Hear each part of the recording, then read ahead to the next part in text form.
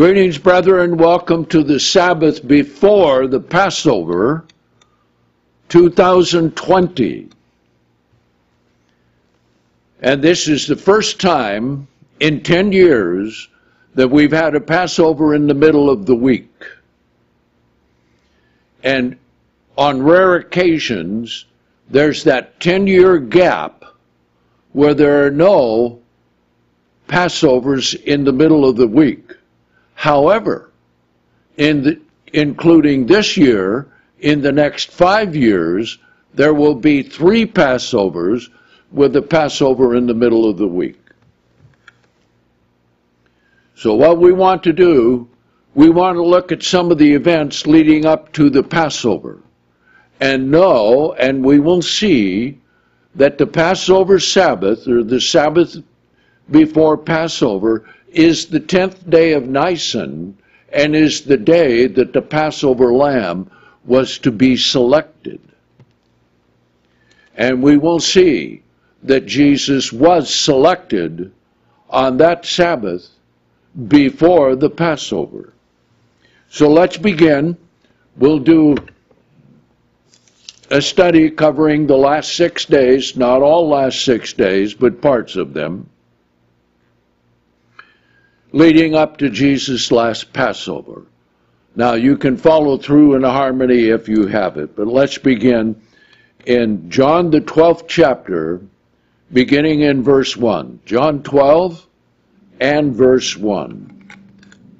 Now, before the Passover, Jesus came to Bethany, where Lazarus, who had died and whom he had raised from the dead. And they made a supper for him, and Martha served, and Lazarus was one of those who sat with him. Now, this anointing of Jesus was the first of 2. We'll see a little later in Matthew 26 that 2 days before the Passover, he was anointed in the house of Simon the leper. So the account goes on showing that Mary took a pound of pure spikenard ointment worth a great price and anointed Jesus' feet, wiping his feet with her hair, and the house was filled with the aroma of the anointment. And then Judas Iscariot, he's the one who brought up the problem, said, well, why is this money being wasted for this? Now, he was the one who carried the bag.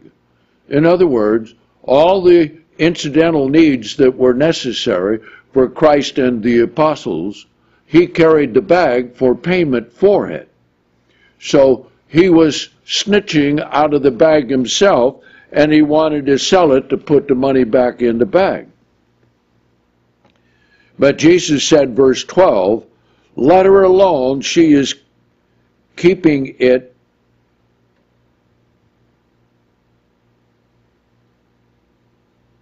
Yes, she is keeping it toward the day of my burial. Quite an interesting thing, right? Okay, you always have the poor with you. Now, outside we're gathering because just a few days before, Jesus raised Lazarus from the dead. And the people wanted to see him and wanted to see Jesus. And even the scribes and Pharisees and priests were wanting to kill not only Jesus, but Lazarus. Verse 9, then a great crowd of Jews found out that he was there, and they came not only because of Jesus, but also that they might see Lazarus, whom he raised from the dead. But the chief priests took counsel in order that they might kill Lazarus also. Now we're going to see that many of the things that are done leading up to the time, 2 days before the Passover, that Jesus brought great confrontation to the religious leaders and the scribes and the elders, the Sadducees, the Pharisees, and challenged them, because what they did, they made a religion overlapping and coming around all the laws and commandments of Moses. and that was basically what is known today as Judaism. Okay? Now here's why they wanted to kill him. Because by reason of him, many of the Jews were leaving them and believing in Jesus. Now all of this took place on the 8th of Nisan, and of course the day begins at sunset, and that was the first month, the 8th day. Okay? Wednesday night. Then Thursday, the day portion, okay? Then we have quite a few things happen here. So let's see what happened. Verse 12. On the next day, a great crowd of people who had come to the feast when they heard that Jesus was coming into Jerusalem took branches of palm trees and went out to meet him and were shouting, Hosanna, blessed is he who comes in the name of the Lord, the King of Israel. Now, quite a thing. This was not Palm Sunday, nor was it a Palm Sabbath. This was a Thursday. Now, think of this for a minute. If this were happening on the Sabbath, don't you think that the religious authorities would attack the disciples and the people for breaking off branches on the Sabbath and strewing them in the road? Of course they would have. Now, verse 14, let's see what happens here. This is quite a thing. Now, after finding a young donkey, Jesus sat upon it exactly as it is written. Now, what happens here? Many scriptures are fulfilled. Now, how are they being fulfilled exactly the way that they should be? By the events that were taking place. And I am sure that many of the angels were orchestrating the timing of these events. And God was sending them also to inspire the people to come to Jerusalem. So here's the quote, verse 15. Fear not, daughter of Zion, behold, your king comes, sitting on the colt of a donkey. And his disciples did not understand this at the beginning, but when Jesus was glorified, they remembered that these things were written about him, and that they had done these things to him. Then the group that was with him, when he called Lazarus out of the tomb and raised him from the dead, testified of what they had seen. So this was a marvelous thing. Because of this, the people also met him, for they heard of this miracle that he had done. Now notice why the Pharisees were wanting to get rid of Jesus and Lazarus. Verse 19. Then the Pharisees said among themselves, do you see we are not gaining in any way? Look, the world has gone after him. Well, that's quite a thing. They were afraid of losing power. Now, isn't that truth? The establishment, once it's established and corrupted, does not want the truth, whether it's in religion or whether it's in government. See, people say they want the truth, but they really don't want the truth of God, because that would convict them of their sins. Okay? Now, let's come to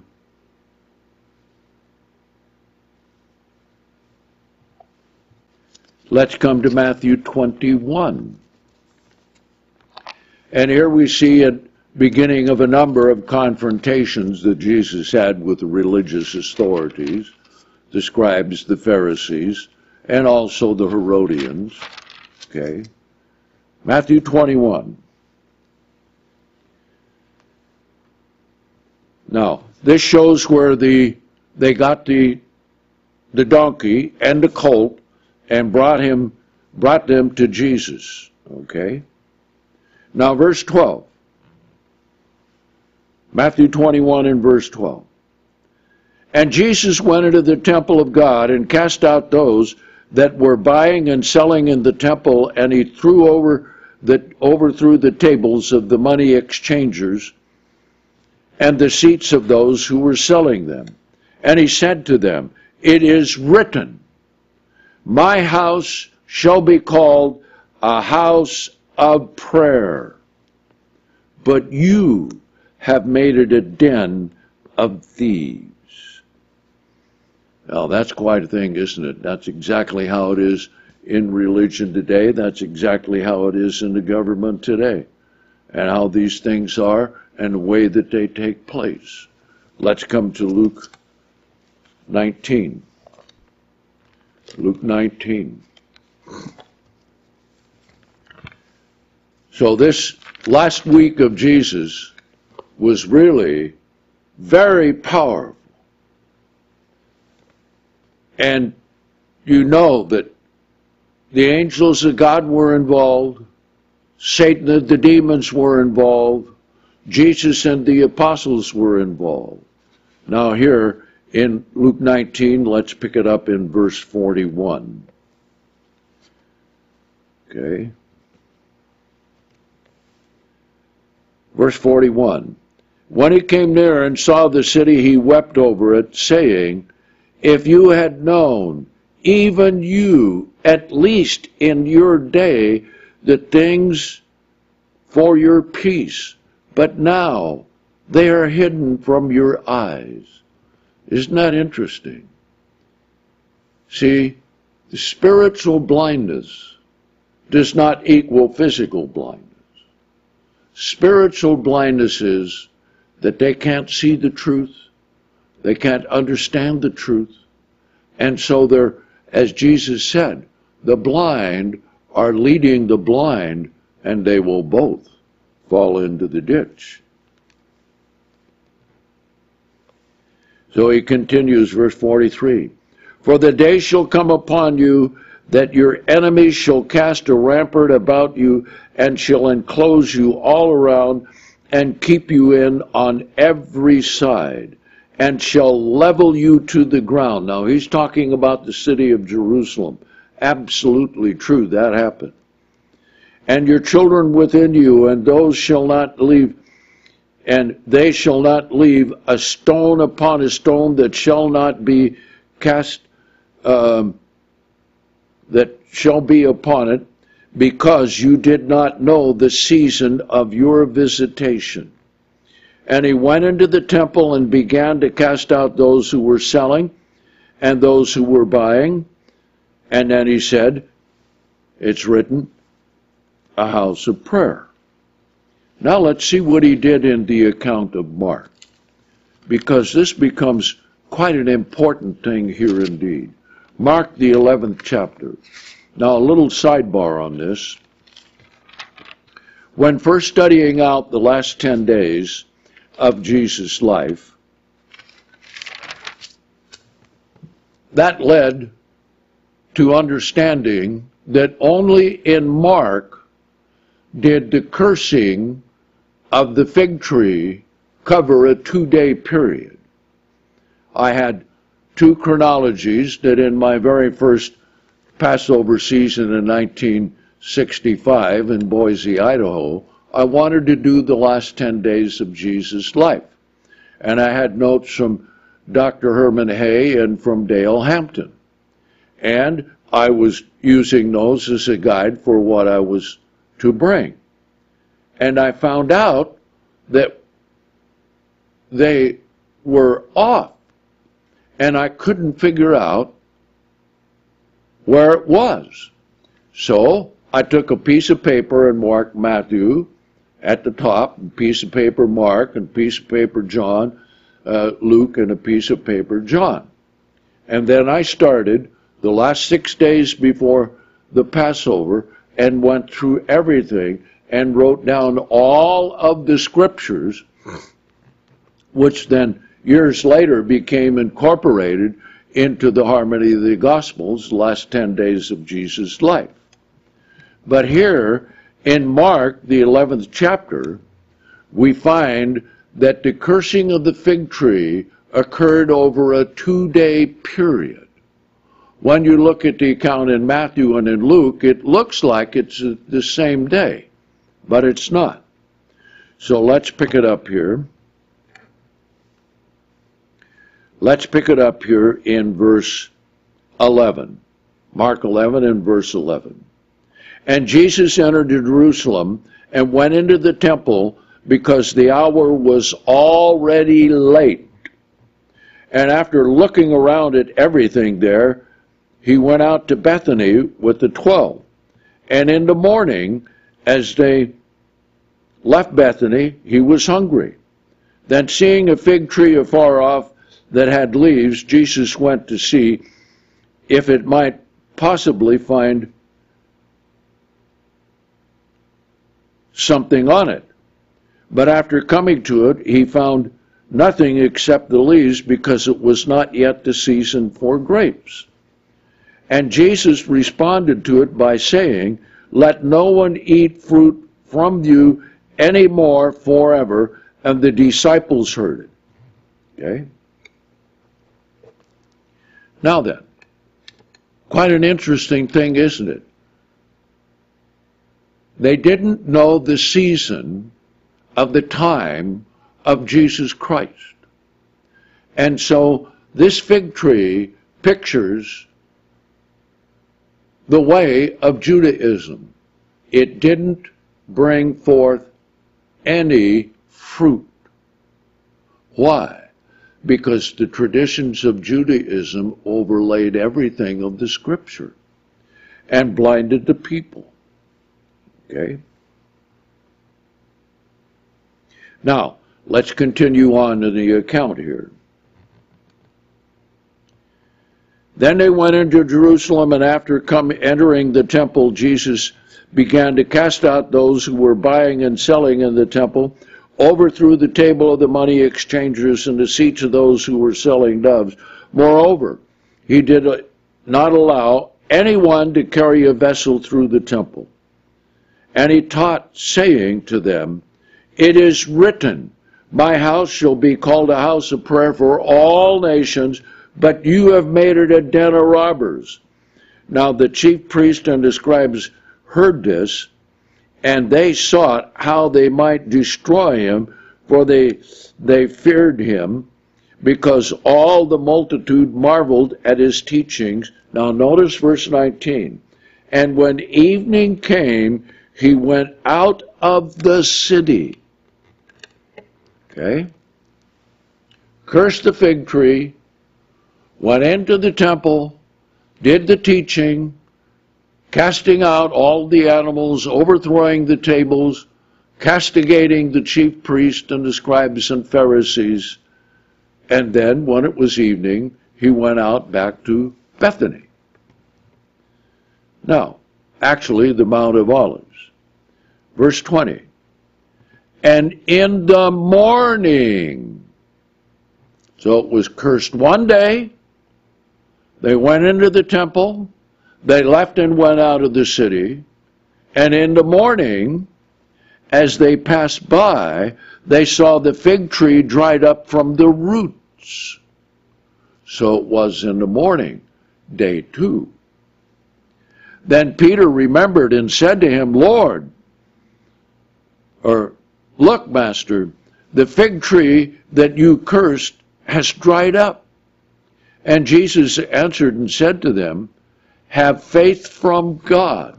Now this is an interesting statement, because in the Greek it means have the faith of God, which means that faith comes from God, which then we know in the New Testament is one of the fruits of the Holy Spirit. And this also is what it talks about in Galatians, the 2nd chapter, but through the righteousness of the faith of Jesus are we justified. So this is a gift of God. Now there's always a certain amount of faith that people can have, because people believe things. But to have a spiritual conviction of faith, That must come from God and from His Spirit, not from within us. Okay. Now notice what he says. Verse 23, for truly I say to you, whoever shall say to this mountain, be taken away and be cast into the sea, and shall not doubt in his heart, but shall believe that what he said will take place, he shall have whatsoever he shall say. Now there's one caveat in this that Jesus gave in the model prayer. The will of God, if it is the will of God. Now, it's not going to be that people will go around and start casting out mountains and casting out hills and all of that sort of thing. But something that is harder than that to do is to convert the human mind. And that takes the faith of Jesus Christ. Okay. Now, verse 24. For this reason I say to you, all the things that you ask when you are praying, believe that you shall receive them, and they shall be given to you.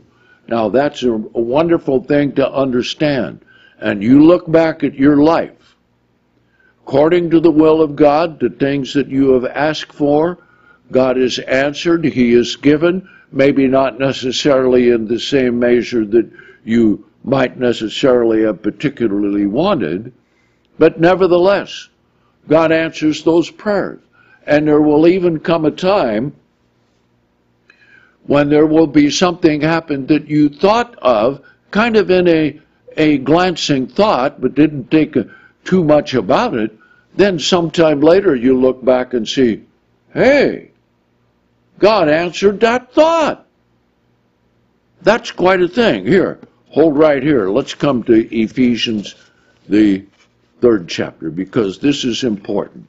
The very last verse in Ephesians, last 2 verses, okay? Last 2 verses in Ephesians, the 3rd chapter. Now, this is the kind of faith that we are to have, which comes from God. Now, He's not going to give us miracles to do so that we can show off. There has to be a purpose for everything that we ask for according to the will of God. But notice this promise, Ephesians 3 and verse 20. Now to Him who is able to do exceeding abundantly. Now, that's also referring to the time of the resurrection, and the time will be in the kingdom of God, with the fullness of God, okay? Exceedingly abundantly above all that we ask or think, according to the power that is working in us. Now that's quite a wonderful thing to understand. So, when Jesus said, have faith from God, or the faith of God, that's what He meant. Now then, come back to Mark 11, because here's another important principle that He was teaching to His apostles just before He was getting ready to be crucified, verse 25. Mark 11, verse 25. But when you stand praying, if you have anything against anyone, forgive. Also says in another place, go and work it out with the one that you have a difficulty with. Forgive so that your Father who is in heaven may forgive you your offenses. And that's a very important thing to understand. Now, the world likes to remember and hate. God wants love and repentance and mercy and reconciliation and forgiveness. That's the whole story of the New Testament. That's the whole purpose as to why Christ came. Okay? Now, let's continue on here. Let's continue on here in verse 27. Okay. No, verse 26.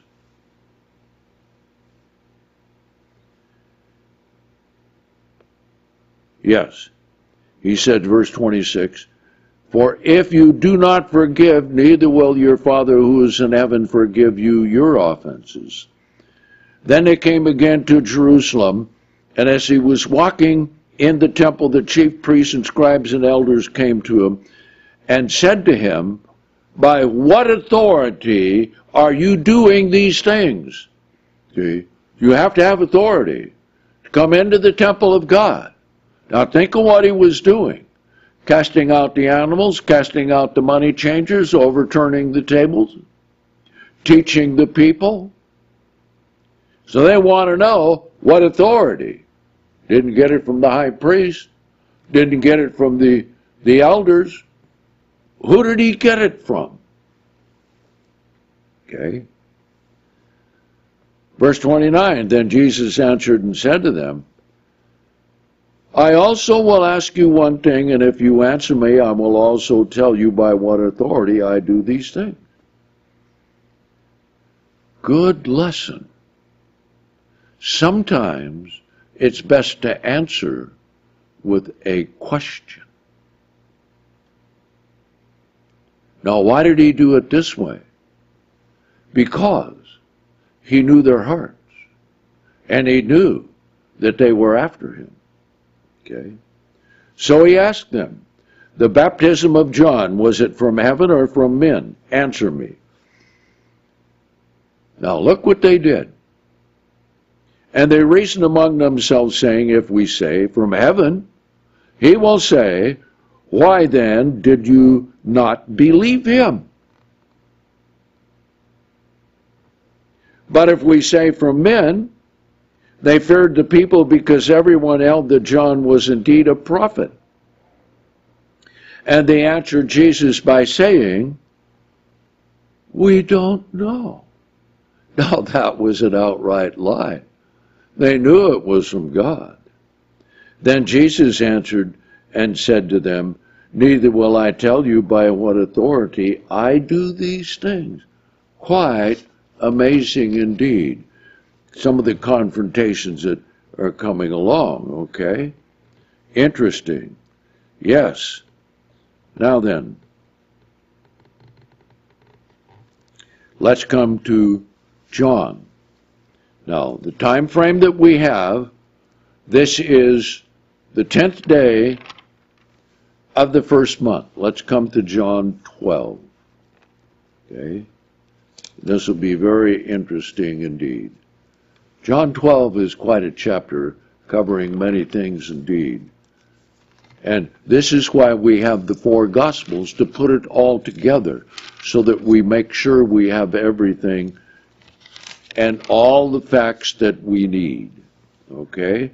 John 12, and let's pick it up here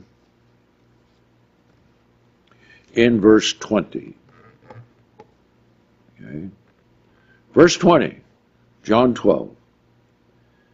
Now there were certain Greeks among them who had come up to worship at the feast. And these came to Philip, who were from Bethsaida of Galilee, and they asked him, saying, Sir, we desire to see Jesus. Philip came and told Andrew, and Andrew and Philip went and told Jesus.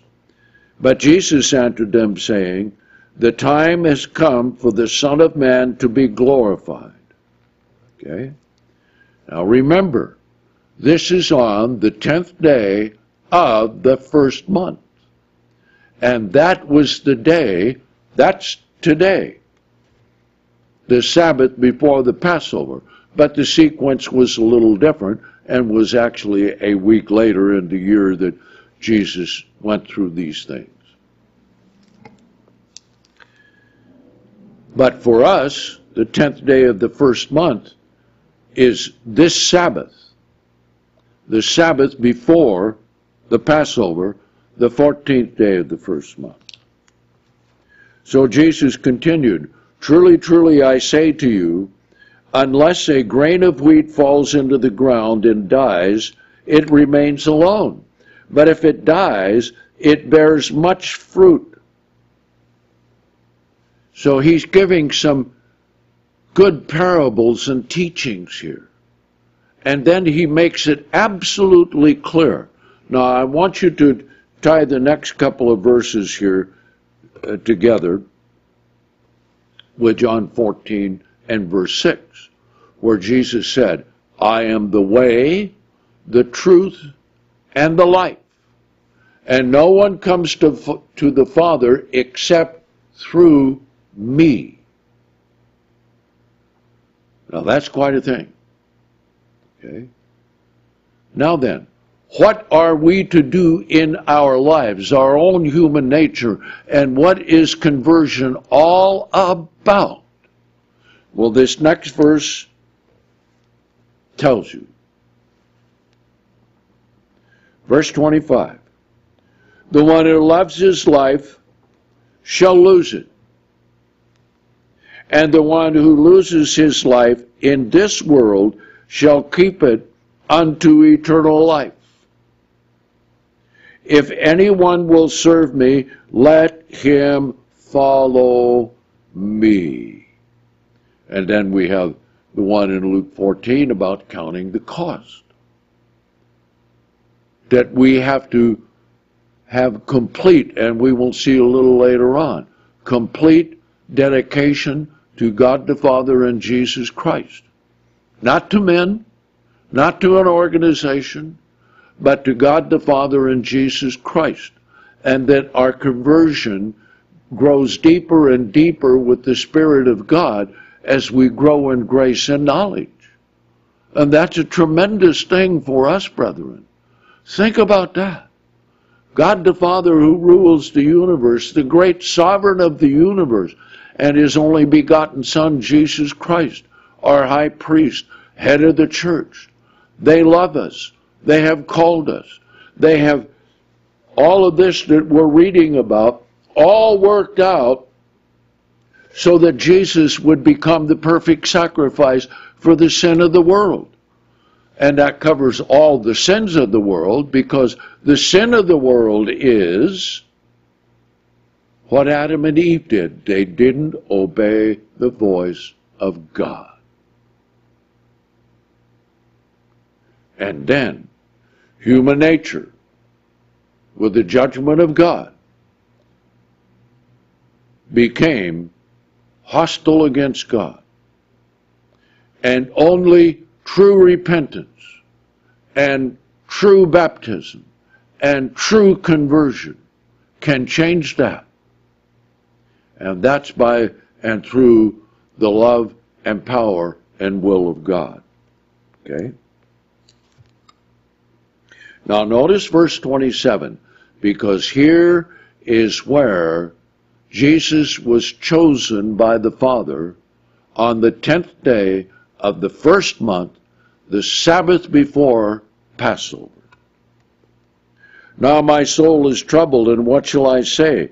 Father, save me from this hour? But for this very purpose I have come to this hour. Then notice what he said. Father, glorify your name. Then a voice came from heaven, I have glorified it, and I will glorify it again. Now these are the very words that are at the beginning of the prayer in John 17. Let's go read that so we see how it all comes together. And that is talking about the crucifixion. And this was the 10th day of the first month, and this is when Jesus was chosen as the Lamb of God. Now here in his final prayer before he was arrested in John 17, Jesus spoke these words, verse 1, and lifted up his eyes to heaven and said, Father, the hour has come. Everything down to the hour. Glorify your own Son so that your Son may also glorify you. And he's talking about the crucifixion. That's what it's talking about back here in John, the 12th chapter, about glorifying God. Okay? He was selected. since you have given him authority over all flesh in order that he may give eternal life to all whom you have given him. For this is eternal life, that they may know you, the only true God, and Jesus Christ, whom you have sent. See? Jesus had not yet received his godship back until after the resurrection. So that's why at that time the Father was the only true God. Jesus could not be 100% man, 100% God. That's an impossibility. Okay. Verse 4, I have glorified you on the earth. I have finished the work that you gave me to do. And now, Father, glorify me with your own self, with the glory that I had with you before the world existed. Quite a prayer. Absolutely marvelous. And that comes all the way down to us because Jesus prayed for us as well. And those are the things we need to keep in mind as we're coming to the Passover, as we're preparing, as we're thinking about the foot washing, as we're thinking about the bread and the wine. And we need to do it exactly as Jesus has said, exactly in the timing that we find in the New Testament. Now let's come back here to John the 12th chapter again, and let's go forward with it, okay? John 12, let's pick it up here in verse 29. Then the people standing there who heard it said, it thundered. Others said, an angel spoke to him. Jesus answered and said, this voice did not come because of me, but because of you, so you would know that God the Father selected him as the Passover lamb to take away the sin of the world. Now notice what else he said, and what this has done, because everything was complete up to this point. Now the judgment of this world is come, is the judgment of this world. Now the prince of this world shall be cast out. Quite a thing. This had to be done in order to get rid of Satan, the devil. Now then, after the resurrection, his time of judgment has already been given. But there has to be the preaching of the gospel, there has to be the building of the church, there has to be the character and conversion of all of those that God would call, so that with all the rest of the saints, then the whole of the kingdom of God can be given to all of the sons and daughters of God at the same time. So we still live in the world where Satan is active. We're still subject to overcoming those things, okay? Then he said, and if I be lifted up from the earth, I will draw all to myself. But he said this to signify by what death he was about to die. Quite a powerful thing, isn't it? He let them know he was going to die. Now this confounded the Jews, because the Jews were expecting the Messiah, and if he's the Messiah, well, surely he would come to us. And surely he would recognize that we're the ones that are in authority. And after all, we have that authority from God. True, but they misused the authority, and they corrupted it by the schemes of Satan the devil, rather than God. So that's why he said this. Now notice what the people said. And the people answered him, we have heard out of the law that Christ lives forever. Why do you say that the Son of Man must be lifted up? Who is this Son of Man? So their spiritual blindness was quite a thing, wasn't it? Yes. Then Jesus said to them, yet a little while the light is with you. Walk while you have the light, so that the darkness will not overtake you. For the one who walks in darkness does not know where he is going. Now that's a true statement, prophetic from that time down to this. You can tie that going back to John the 3rd chapter, that those who believe are coming to the light, and those who do not believe do not come to the light, because they don't want their evil deeds exposed for what they are. So this is quite a prophecy here, okay? So he says, verse 36, while you have the light, believe in the light, so that you may become the children of light. Very clear. If you don't believe in Jesus Christ as the light of the world, the Son of God, the only begotten of the Father, and if you do not believe that he is the Lamb of God to take away the sin of the world, you have no life in you. You have no forgiveness in you.